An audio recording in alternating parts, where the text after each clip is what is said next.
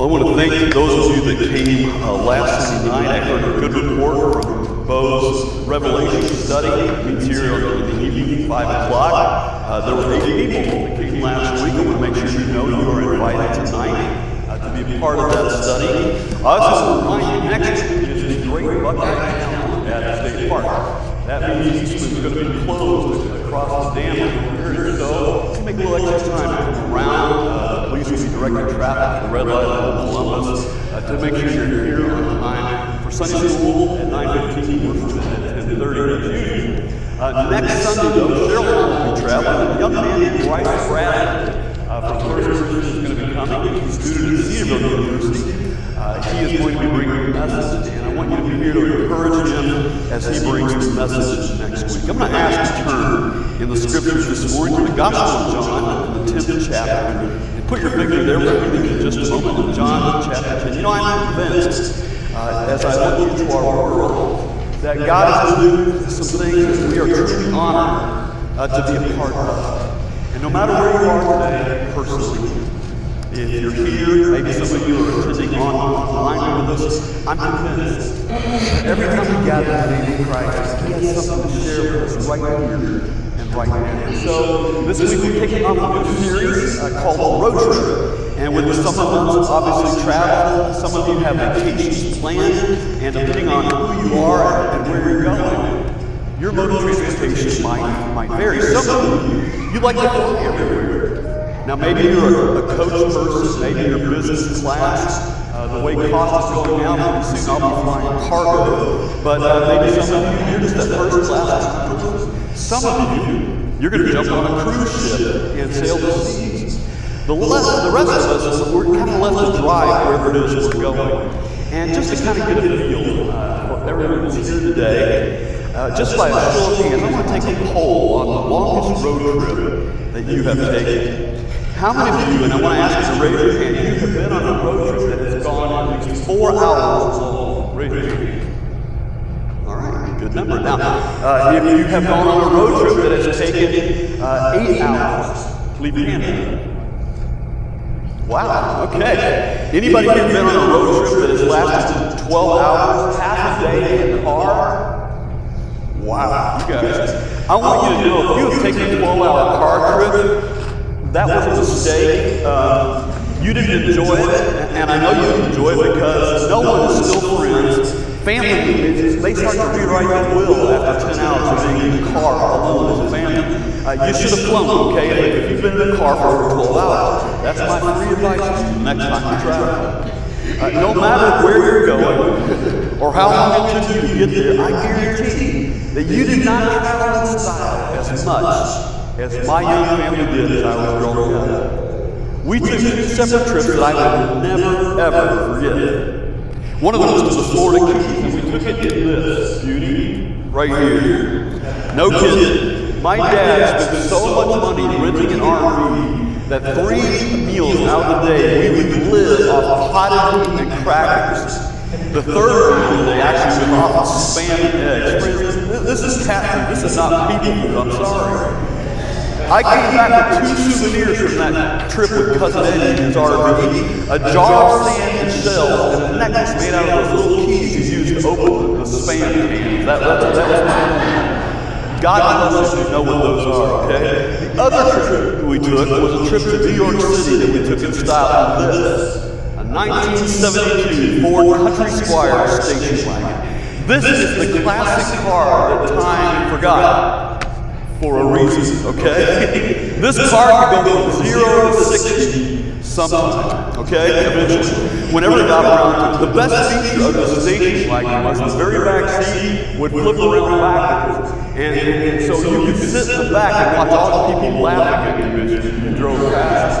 And this was my mom, my dad, me, my nephew, and my aunt and uncle. Imagine us going through 6 lanes of inbound traffic in New York City. And I'm just watching people thinking, you know, there's a family that they will not bug while they're here. I mean, obviously. And I remember those trips because they were so special. No matter how long it takes to get to your destination, you know the key to successful road trip is having good navigation, right?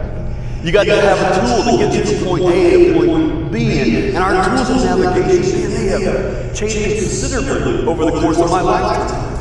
How many of you remember when you were a kid, you traveled with one of those maps that folded up, right? And you had to be able to solve Rubik's Cube. You never put that map to fold back to the way it was originally designed, right? But you would take that, and sometimes you would have a whole collection of those, a book called an atlas, right? And you take that atlas on the road, even if you were going to Cincinnati, Ohio, it was comforting to know that you also have a map that could get you to Rhode Island if you lost your way, you need a map of Rhode Island, right? Just in case. Then with the advent of that newfangled thing called the interweb or something, right? That tool entered our life. In the early days of the internet, and those of you that are under 30 who find this hard to believe, you could only access those directories by going onto your desktop computer at home. And how many of you remember something called MapQuest? Remember that? You type in your destination, you get this 2-3-page sheet of turn-by-turn directions to get where you're going to go. Now the problem is, the very first second you made a wrong turn, all that was irrelevant, right? You could either backtrack and figure out where you turned wrong, or you could just keep going hoping that you crossed some sign of life. It's where your wife would look at you and say, we need to stop and ask for help. And every husband would say, absolutely not. If Magellan had circled the globe, Lewis and Clark could cross the U.S. without asking directions, I am not going to ask for help. There's no way I'm going to stop and ask for help. An hour later, you stop for gas and you go in. While your wife is in the car, you say, look, I'm lost. Can you help me where I'm going? Now, today, you and I have multiple map apps on our phones, right, that help us get around. You could be an Apple Maps, a Google Maps, even a Waze kind of person, and our phones can direct us. Turn by turn, they even tell us where the road hazards are, where the police are watching out for us. And there's even this very gentle and slightly Australian or British voice program that tells you what to do. And we've become so dependent on our phones to get directions these days. Sometimes we don't even know the names of the streets in our own neighborhoods. We just do whatever the phone tells us to do. Now, whether you've ever slowed down enough to think about it like this or not, every single one of us, friends, we are navigating this one and only life that we have to live. There are twists, there are turns, there are detours that we could have never planned on, never foreseen coming. And as we journey into this kind of life that we want, we realize whether it's the kind of family we want to have, the kind of marriage we want to have, the kind of career we want to have, sometimes we just don't have the navigation that we need to get there. It might even be the eternal destination that you want to secure for yourself, and you're just not sure. You've got it locked up right here, right now. And we're going to need some help getting there. So over the next couple of weeks, we're going to unpack a couple of big truths. And the first one sounds like this, and you've got an outline there in your bulletin. It's very simple. You are following someone.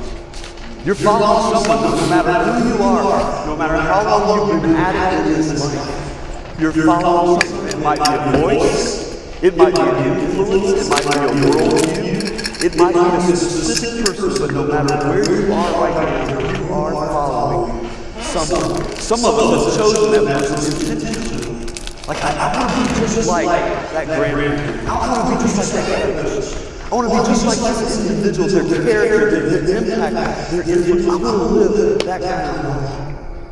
Obviously, as a minister, I can get jazzed up about the challenge for direction and navigation like Joshua 24:15, where he gives that challenge to the people. Choose for yourselves this day who you'll serve, whether the gods that your ancestors served beyond the Euphrates or the gods of the Amorites in whose land you're now living. But as for me and my household, we will serve the Lord. And we've done so, many of us knowing at least in part that doing so will involve carrying a cross. The Apostle Peter said that this you were called because Christ suffered for you, leaving you an example you should follow in his steps. Others of us simply defaulted to the loudest voice in our life. And some have even, according to Paul, friends, this is the day, this is the time that we're living in now.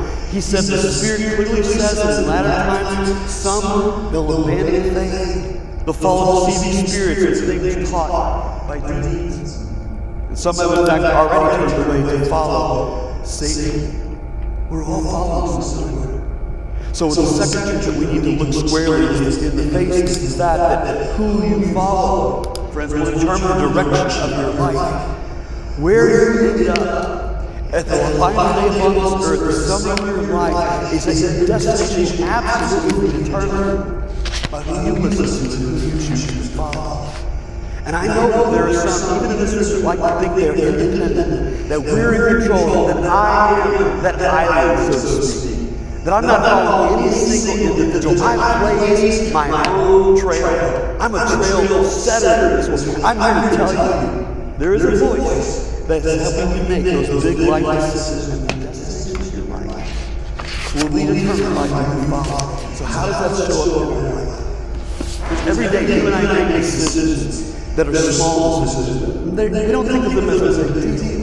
The clothes you chose to wear today, it's not earth-shattering. Even if David chose to wear one of his kilts to come in here and lead worship today, it wouldn't be earth-shattering. It'd be questionable because his wife would hear him take his clothes. But, it's not earth-shattering. Whether you had breakfast, what you had for breakfast, not the big deal.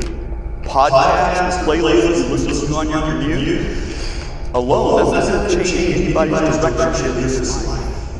But there are those big times, those grown-up, huge decisions that we have in front of us. And I'm talking about the decisions in the moment where you're consulting this voice in your heart or in your head that helps you decide. It might be decisions like, should I take this job? Should I go this direction with my family? I got multiple opportunities in front of me. This one is going to take me and my family far from our support system. It's going to take us away from friends and family. Now, my income is going to be so much greater, the impact of what I can do, and that's going to be more, but it's going to bring with us challenges. But if I stay here, it's going to put a cap on what I can make and what I can do. But I will be close to family and friends. Which job do I take? And there's a voice that helps us determine the difference between right and wrong, good and bad, wise and unwise, healthy and unhealthy. It might be a decision. Do I speak to my grandkids? Do I speak up to my children and talk about what they're involved in? They're getting into some serious relationships. Some serious relationships that can lead them away from living a faithful kind of life or a future. And any time you bring up faith with them, it discomforting feelings. Maybe it even brings up a fight. You're just not sure. Do I bring it up and risk the relationship? Or do I stay silent and keep the companionship?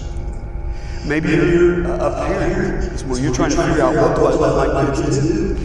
Do I get them involved in sports? Do I take them to public school or pay for private school or STEM academy? Do I keep them homeschooled? Do we just let them watch PG movies or PG-13 or R-rated movies? Am I going to let them spend Friday night with that new friend they made, even though I'm getting some strange vibes from that girl or that guy? And when you're making these consequential decisions, there's a voice you're following that will determine the direction of your life. For some of us, the voice that we hear every time we make a decision in our life is the voice of our parents. The voices of our parents. And it actually doesn't matter, does it, how old you are. It doesn't matter if your parents are living or if you've gone to be with the Lord. There's that voice that rings loud in our heads because they are so influential in our lives. And when you have a decision on your hands, in your mind, you're having to explain it or justify it to mom or dad. And if that's your voice, often it leads to a people-pleasing mentality. We end up asking the question, what will make everyone happy?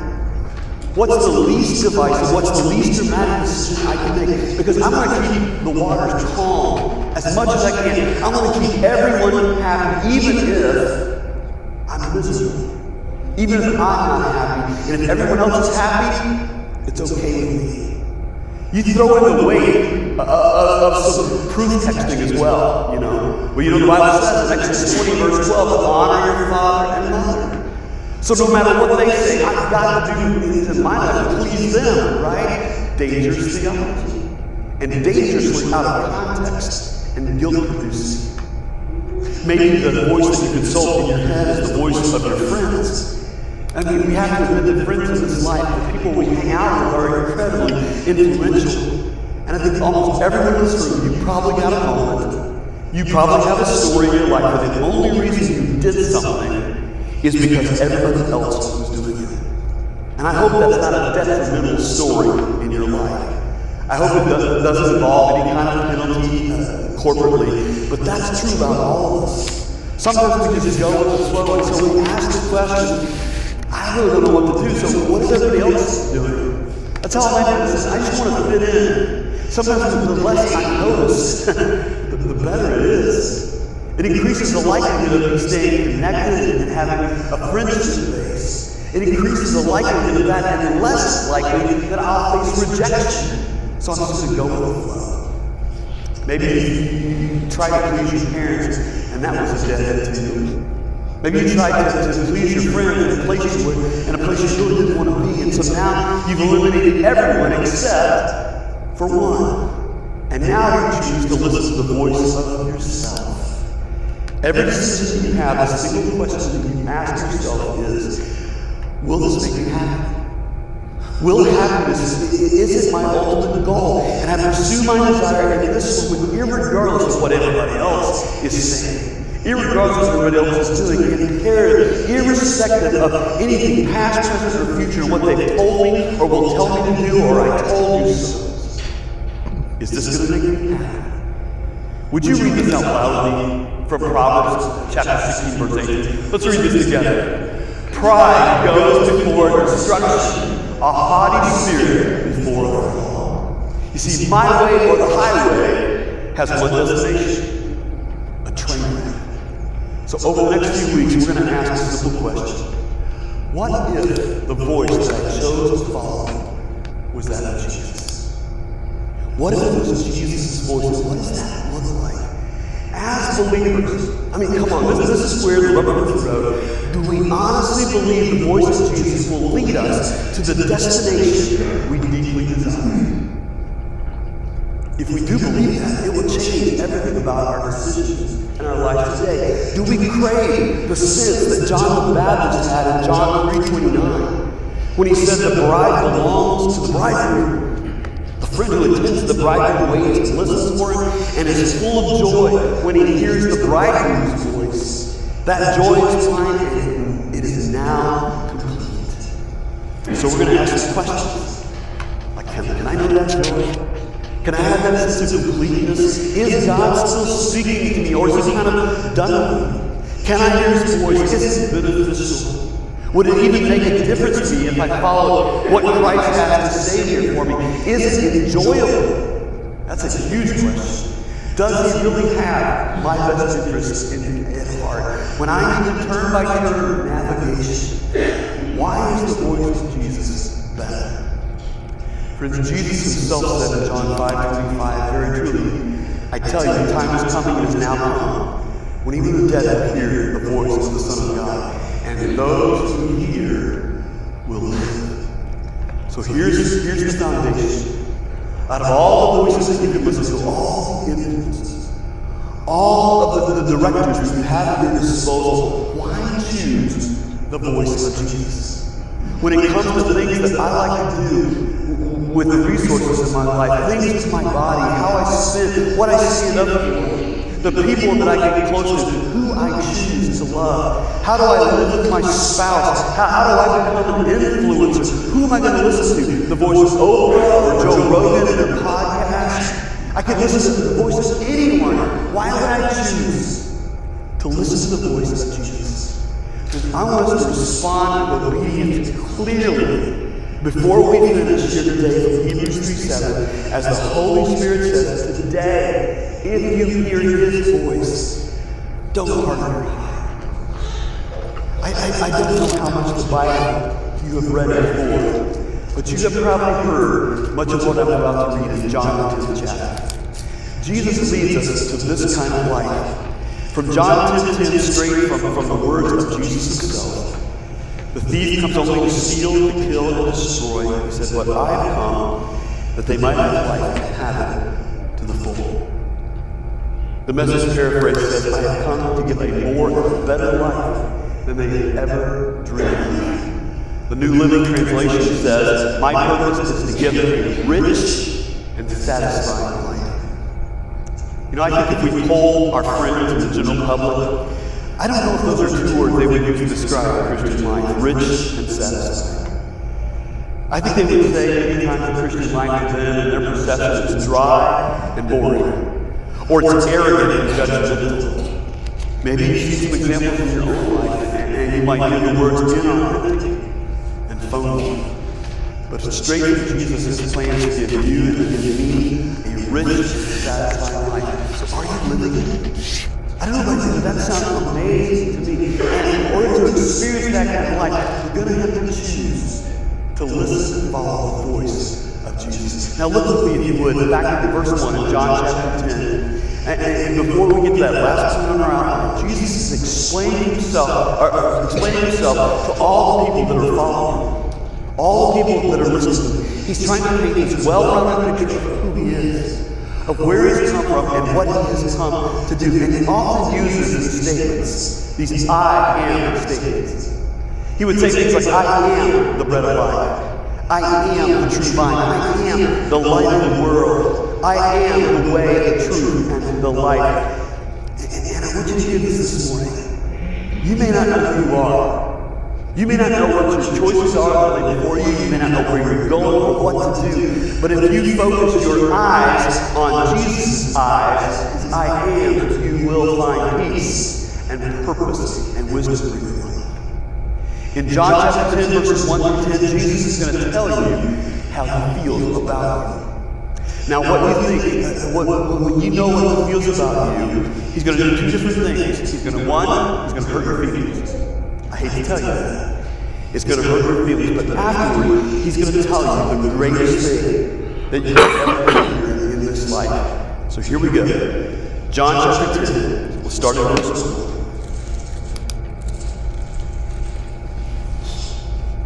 Very truly, I tell you, Pharisees, anyone who does not enter the sheep pen by the gate, but climbs in by some other way, is a thief and a robber. The one who enters by the gate is the shepherd of the sheep. The gatekeeper opens the gate for him, and the sheep listens to his voice. He calls his own sheep by name, and he leads them out. When he's brought out all his own, he goes on ahead of them, and the sheep follow him because they know his voice. But they'll never follow a stranger. In fact, they'll run away from him because they don't recognize a stranger's voice. Jesus used this figure of speech, but the Pharisees did not understand what he was telling them. Therefore, Jesus said again, very truly I tell you, I am the gate for the sheep. All who come before me are thieves and robbers, but the sheep have not listened to them. I am the gate. Whoever enters through me will be saved. They'll come in and go out and find pasture. And again, the thief only comes to steal, to kill, and destroy. I've come, they might have life, and that they might have it to the full. Now, as you hear what Jesus spoke about you, did you catch the imagery that he used there? And I don't know if you noticed it, but he actually did say something that would hurt your feelings.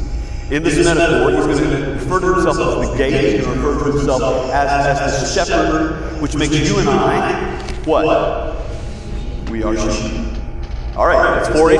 time, right? You can go, you can look at the sheep there, you can see them at their best. But Jesus, he had the opportunity to compare you and me to any creature, to any animal in the entire animal kingdom. He could have said, Bill Lawrence is like a majestic bald eagle. He didn't do that, okay? He didn't say that you are like a powerful silverback gorilla or the majestic African lion or golden retriever. Again, referring to me and my mom, he could have said he is like a sleek Kentucky thoroughbred. Nope. He looked down at every one of us and he said, sheep, sheep, sheep, sheep, sheep. Sheep, sheep, sheep, sheep, sheep, and so on. You know what sheep are famous for? Sheep are famous for being defenseless and helpless. In the absence of a shepherd, all sheep do and often get in trouble. They will wander off, most likely. They are easy prey. They will be attacked and probably die. That's what sheep do. When you let other animals loose, they will run. They will be excited to go explore the world. Some animals even have that instinct. They'll come back home on their own. Not so with sheep. They'll just mosey off until they bump into another sheep, and they'll follow that sheep wherever it's going. You can find a sheep at the bottom of a pit or a ditch. You can pull it out, and what they'll do? They'll jump right back in the same ditch again. Same old toxic places, same old toxic sheep. And friends, alone, we always end up wandering. We always end up in the same ditch of regret, same old patterns of bitterness. And Jesus says, I am the shepherd, and you're the sheep. He's making direct eye contact with each one of us. And he's saying, I know you. I know your sheepness. I know sometimes you wander off. And I know right now you kind of feel lost. I know right now you're scared. You wish you could do this on your own. I know you're way down at the bottom of who you are. And I know you and who you are down in the depths. And friends, if you're anything like me, that's a terrifying thought. Because in my mind, I've convinced myself that anybody who knows me to the depths of who I am, all the way down, there's no way they would stick around. They wouldn't love me. They would not encourage me. They wouldn't stay in a relationship with me, because if they knew my true sheepness, they would bail. There's no way they could love me right now. Jesus has just told us He knows it all. There's not a single moment, not a single decision that He's ever made or will make that hasn't been before Him. And you might be nervous to know that He knows everything about you, but I want you to allow Him to speak for Himself. Let Him share with you what He feels. Look at verse 11. I'm the good shepherd. The good shepherd lays down his life for the sheep. The hired hand is not the shepherd. He does not own the sheep. So when he sees the wolf coming, he abandons the sheep and runs away. And the wolf attacks the flock and scatters it. The man runs away because he's a hired hand and cares nothing for the sheep. I'm a good shepherd. I know my sheep know me, just as the Father knows me. And I know the Father, and I will lay down my life for the sheep. I have other sheep that are not of this sheep pen, and I must bring them also. They too will listen to my voice, and there shall be one flock and one shepherd. That's what He feels about you and me. Friends, Jesus is an extraordinary shepherd. He does things that no other shepherd would ever do. And when you have to decide, which all of us do, who you're going to follow, can I suggest we follow the good shepherd that does what no one else would ever consider? Here's how I want to put it in that last point. Is Jesus a good shepherd even when it doesn't feel good? Now why would I put it that way? We've already established that sheep are dependent. They're always needy. They always need someone to look out for them. There was a guy named Douglas Macmillan. Douglas Macmillan was a British minister, and also in his life, he spent time as a shepherd. He describes what it's like to lead sheep. He says sheep often get lost and they mosey off to some area, and it's a shepherd's job to go and find them and rescue them and bring them back home. But sheep don't respond to being found like other animals do. When sheep are found by their shepherd, they panic and they run. Sometimes the most loving thing a shepherd can do for a sheep is to tackle it like a linebacker, coming over the middle, take it off its feet, wrap up its hooves, and throw it over his shoulders and take it back home.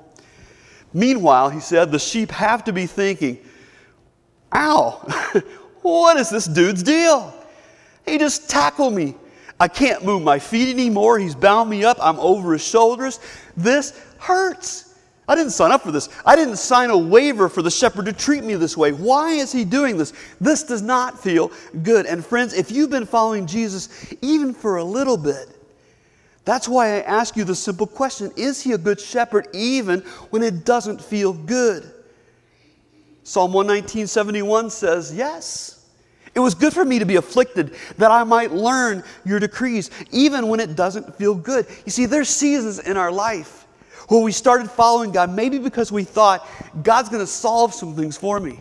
He's going to help me get my life cleared out of the past. He's going to smooth the road that was before me. I'll get some things that I've never had before. And then suddenly, we're in the season of turmoil. We're in the season of waiting. Or maybe right now, you're in a season of confusion. or a season of frustration. You might even be mourning the loss of someone that you love, and you know this does not feel good. And in all those seasons where it doesn't feel good, we're tempted to look back at the shepherd and say, are you sure you're really good? Do you know what you're doing? Because right now, all it feels like is I have been tackled and bound up, and I'm not in control anymore, and I'm not sure that I want to keep following you. And may I just gently remind you of something that I have needed to be reminded over and over again within my life. Friends, the shepherd knows things that the sheep do not. It's possible the most loving thing that the Good Shepherd could ever do right now is to allow a season of pain and brokenness in your life because He has a greater plan. It was the Apostle Paul, great servant, great open, humble leader before God at times, who would say in 2 Corinthians 12:7, even I was given a thorn in my flesh, a messenger of Satan to torment me. And I pled with the Lord. 3 times he would say to take it away from me. But the Lord said, my grace is sufficient for you. My power is made perfect in weakness. Therefore, I'll boast all the more gladly about my weaknesses so that Christ's power may rest upon me. That's why, for Christ's sake, he said, I delight in weaknesses, in insults, in hardships, in persecutions, and in difficulties, because when I am weak, then I am strong. The Good Shepherd knows what strength you need, friends. And the Good Shepherd knows his sheep by name. In verse 3 again, it said, the Good Shepherd enters the sheepfold and calls them by name. Douglas McMillan also said it wouldn't be weird for a flock to know the voice of their shepherd. You could imagine a shepherd walking into a sheepfold that has a lot of different families using the same area. They need to know the voice of their shepherd to be called out. But he says, no shepherd ever names their sheep. It's a level of intimacy that no one else would go to. And Jesus raises his hand and says, I do. I know each one of them by name. I knew you when you were being knit together in your mother's womb. I've known you every second of your life. I've known you at the best moment of your life, and I've known you at the worst moment of your life. I know you. And friends, I hope you'll take some encouragement that the God of the universe, who spoke everything into existence, He knows everything that you or I will ever speak, ever touch, ever experience, and He knows you by name. And He is intimately involved with your life. Here's the last thing. He knows what you need. He knows the strength you need. He knows you by name, and the Good Shepherd lays down his life for the sheep. You see, friends, the shepherd knows the sheep are valuable. Going back to the time that Jesus spoke, the shepherds back in the day, they weren't offered IRAs and 401ks. There was no such thing as market investments and so on. They traveled with their wealth. The sheep were their wealth. And so when Jesus tells the story of a shepherd who'd be willing to leave 99 sheep in an open field to go and find one lost one, in one sense it makes sense because each one is valuable. But Jesus says, I would actually not just go looking for you, I would die for you. No other shepherd would ever do that. Other shepherds may protect, they may provide, but no one's laying down their life for you. And Jesus raises his hand and says, I did. I already read the verse in Isaiah 52 this morning.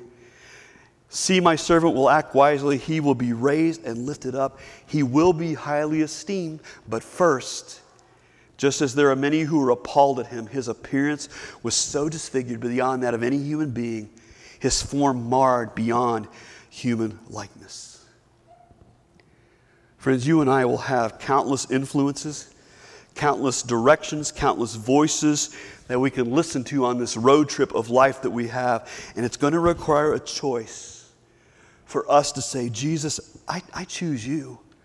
I forsake all others for you. And may I suggest that of all the other voices we have at our disposal, not one of them knows what is best for us, but the one who knows you by name, the voice of the one who laid down his life for you, he can lead you to the destination that your soul most wants to arrive at.